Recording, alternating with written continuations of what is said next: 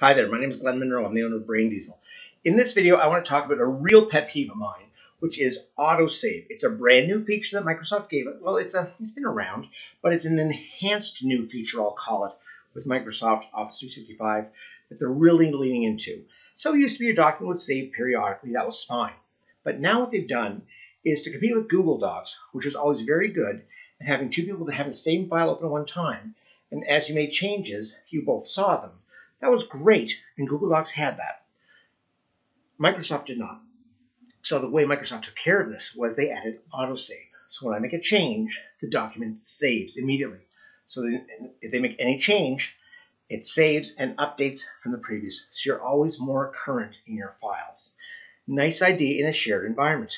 I'm solo. I'm not in a shared environment, and it causes me grief because I like to open up an old file and then save as. So I go to File. I go down and open this invoice from 2016. So let's suppose I want to do the following week. I go in here, I try 7/30, and then I drag it back. But you'll see the autosave is lit up at the top. So when I do that, it auto-saved it for me. Now, if I don't catch that, if I go to F12 to save this as, and save it as next week, and it's saved as next week. And so I do the work I do with it, and then I'm done. I'll close my file. Great. When I go back to reopen 2013 original, the date is wrong now. It's now showing this. Can I undo it?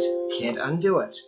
So it's a real frustration. Now you can, I believe, go back into info or something and see previous versions, version history, and go here. Modified today this time here. Nope, I want to go, let's see what that one does. Nope, go back to this one. And now it's back where it was. And then I can save that as the new version and stop the madness. It's crazy. So no, I don't want to do that. So let me fix my broken version. So I put in the date I want to have in there. I'll copy it back over to fix my broken version now. I'll close it. You've got to remember to turn this thing off. Well, that sucks. So now what I'm going to do instead is I go to File, down to Options, over to Save. Auto save OneDrive and SharePoint. OneDrive's by default on Excel. No. Okay. Turn that off if you're using OneDrive. And I use OneDrive. So when I go open the next week with my terrible spelling here, and I open it up, it's not on anymore. So if I change it to be 7/30/2016, if I were to copy that date backwards,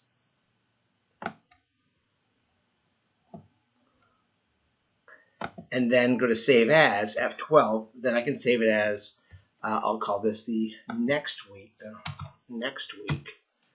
and save that there.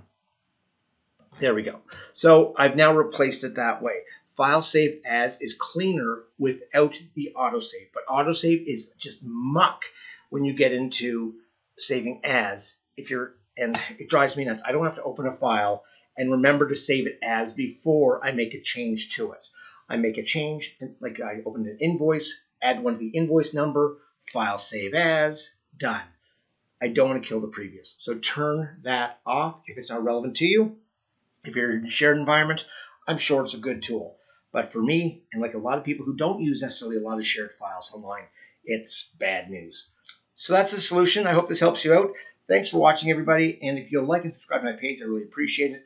Also, if there's something you'd like, if a pet peeve of yours you'd like me to see if I can solve for you, then please let me know in the comments. Otherwise, I'm just a guy who's ranting about my own hate. But if there's something that bugs you, there might be a solution, and I'm happy to search for those if I can. Thanks for watching. Bye now.